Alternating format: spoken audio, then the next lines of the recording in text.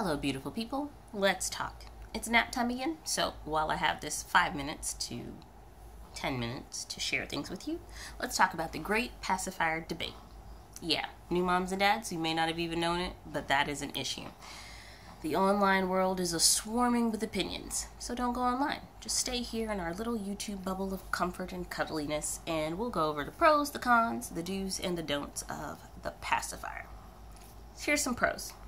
It soothes your baby. Just like hugs and cuddles, it must be great. But it is a temporary soother, and we'll talk about that a little later.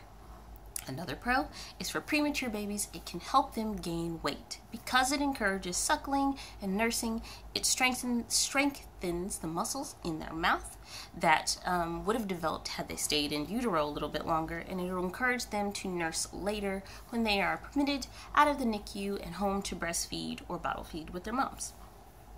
It is also believed that pacifiers can help reduce the risk of SIDS, sudden infant death syndrome, if you don't know what that stands for, especially in premature babies. They don't know exactly how. The jury's out on how, but they do believe it is helpful. Some believe it's because it helps they sleep lighter when they're using the pacifier. Others believe it's because it causes a barrier between them if they roll over. But for the first year, it does seem to help reduce the risk of SIDS. Another pro is it's easier to wean than thumb sucking. Now, pacifier versus thumb sucking is a completely different debate. That one, I don't know if I'm ready to get into that. But with a pacifier, when you don't want it, you can just throw it away. The thumb, there's like the hot sauce thing and the wrapping it up and all kinds of stuff. The pacifier, just throw it away. You'll have to deal with some tantrums, but hey, it's a child. There are always tantrums. So those are your pros. Let's deal with a couple cons. For pacifiers have been linked to encouraging, I guess for lack of better words, middle ear infections.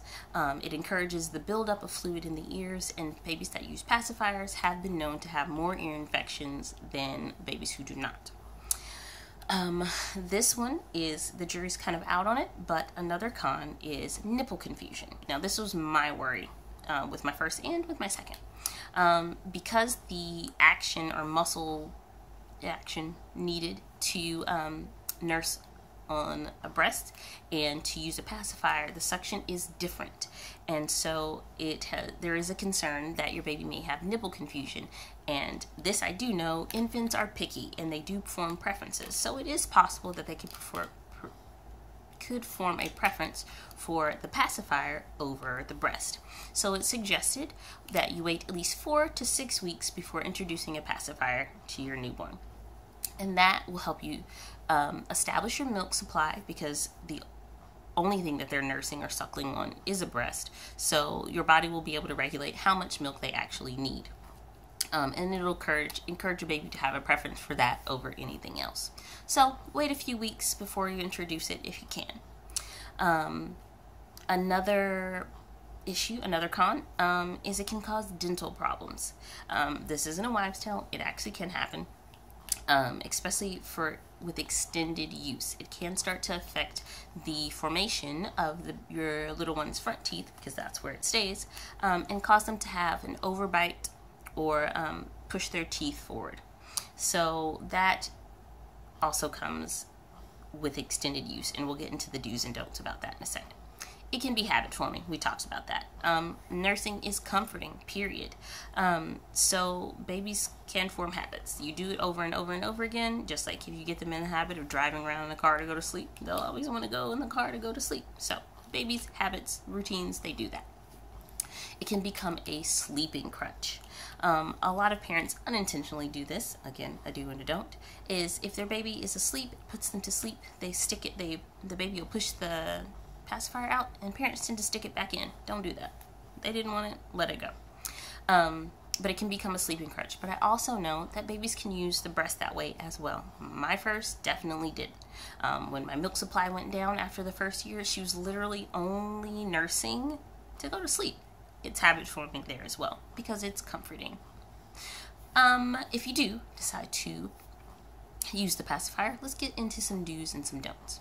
Pacifiers, like I said earlier, are temporary soothers. use it sparingly and use it as your last option. If you're at the store and you can't nurse them right away, then hey, use it then. For us, with our second, if she'll take one, we would use it for her in the car from point A to point B, because she's just not a car seat baby. She doesn't like it. So she doesn't need to nurse. Her diaper doesn't need to be changed. She's simply just upset, and I can't hold her at the time. So that is when we would use a pacifier. The pacifier should be your last option. After you've changed them, fed them, burped them, done all the other comforting things you can do, then use your pacifier. It should be gone, if possible, by their first, maybe their second birthday, just to keep them from forming a habit and wanting it long term, okay? It's just easier to break that habit by then. Once you start introducing food and things like that to them, they can get distracted in that, and they're not quite big enough to specifically ask for that yet. Once they know what it is and they can search for it themselves, once they're mobile, it can get a little bit more difficult to get it away from them. What's something else? Don't put it in your mouth. I know I'm guilty of this as well, not gonna lie. To clean the pacifier off by sticking it in your own mouth and giving it to the baby. I know some of you think that's gross. Moms are gross, just like babies. Don't do that. The bacteria in your mouth can cause cavities for your little one later. So let's break that little gross habit. What else? I think that's about it. So those are your pros, cons, your do's, and your don'ts. But I think what's most important that you should know is that in the end, if you do give it to your baby, it's up to them. The picky little people may not even take it. That my second, she doesn't want one. She doesn't want it. She doesn't want it. She doesn't want it. She's like, Mom, it's not a boob. I don't want it. So it's possible you go through all of the trouble of getting the most expensive, fancy-dancy pacifiers possible, and they don't want it. So I also suggest buying a couple different ones and trying out the different styles to see which one they do and don't like.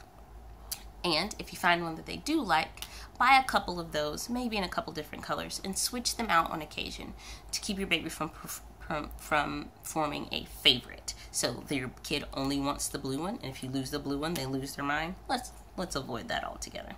Okay? Oh, also, use pacifier clips. Don't tie it to your baby. That's a choking hazard. And if your pacifier starts to degrade and get cracks in it, it's time to replace it. I think we've covered everything, and I think nap time's almost over. So I will talk to you guys again soon.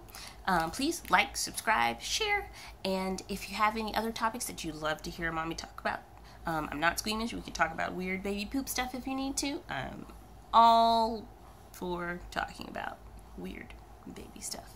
Anyway, also, I'd love to answer questions about marriage. Maybe we can get my husband on this channel as well. He's awesome. Anyway, yes. So, yeah, I think I said everything. Pacify, do not pacify. Have a great day.